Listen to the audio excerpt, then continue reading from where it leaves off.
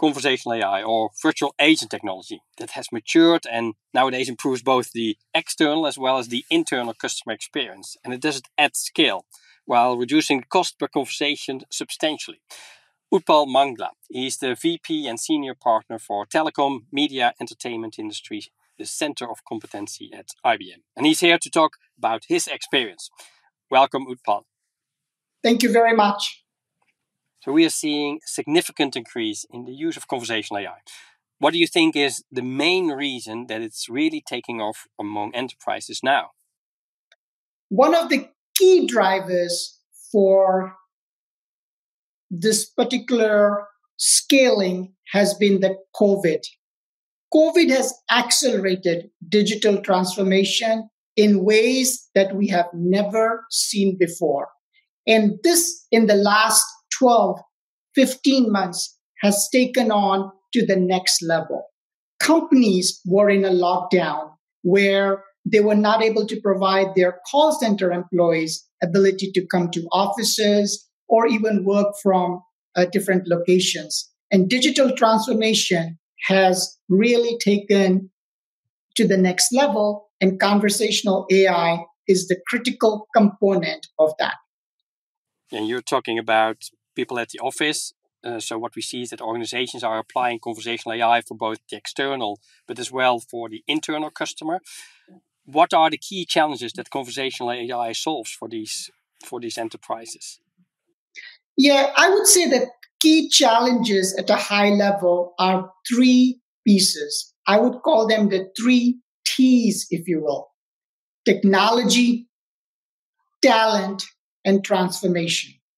What we are seeing is many organizations are challenged in terms of their ability to make a decision on which technology and tool platform to proceed with.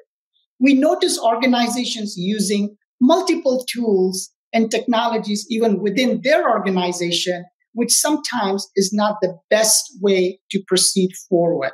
They may be good from a POC standpoint, they may be good from trying few things, but when you want to scale at a large level within an organization, you need consistency with tools and technology. So that's point number one.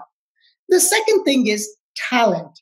If you do not have the right talent, it becomes very challenging to do conversational AI or take AI to the next level.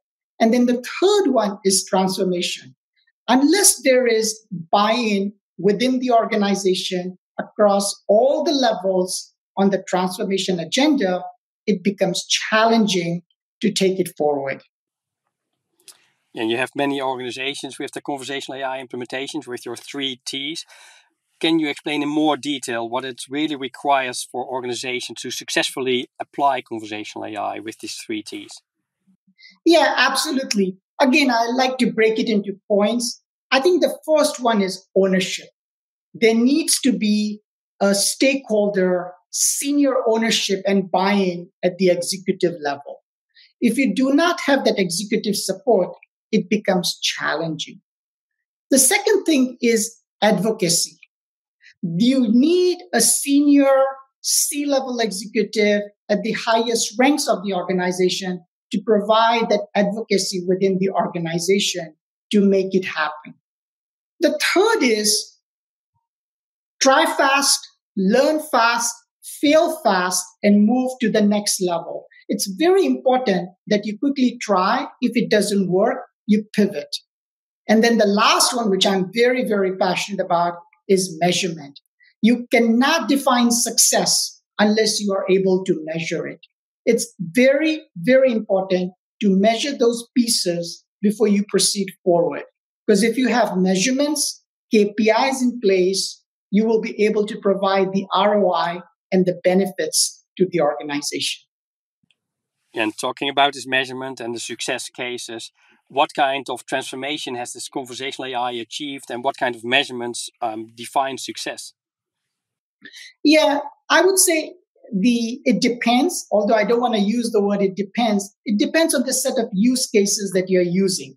For example, in many cases, it's about improving the Net Promoter Score in terms of satisfied customers.